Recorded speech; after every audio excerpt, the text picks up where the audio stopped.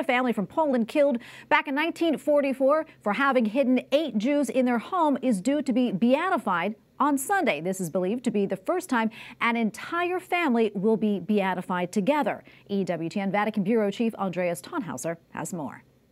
For the first time in the history of the Church, an entire family will be beatified together. The Polish Ulma family, also known as the Samaritans of Markowa.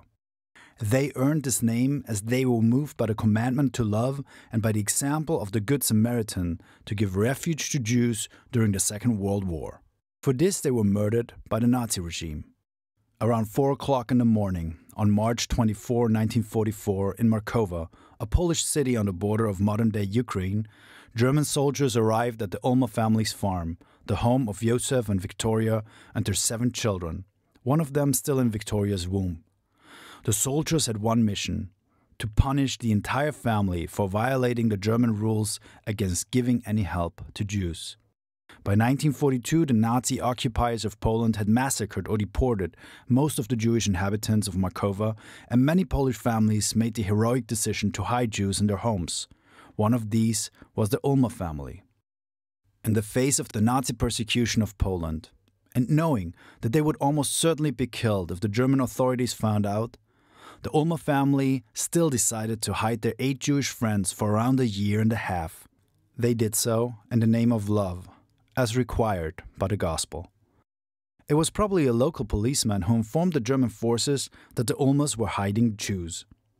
On March 24, 1944, the Nazis entered the Ulma farm and discovered the Jews. First, 8 of them were shot, and then the entire family was executed. As she was martyred, Victoria went into labor. In 1995, the Ulma family was added to the list of the righteous among the nations at Yad Vashem, the Holocaust Memorial in Israel, together with 6,000 other Poles. The cause for their canonization began in 2003, and at the end of 2022, Pope Francis approved their beatification as martyrs. On September 10, 2023, at Markowa, the beatification of the entire Ulma family will take place. They are the first family to be beatified together, and the 7th child is counted among the martyrs. As the Catechism teaches, the Church has always held the firm conviction that those who suffer death for the sake of the faith without having received baptism are baptized by their death for and with Christ.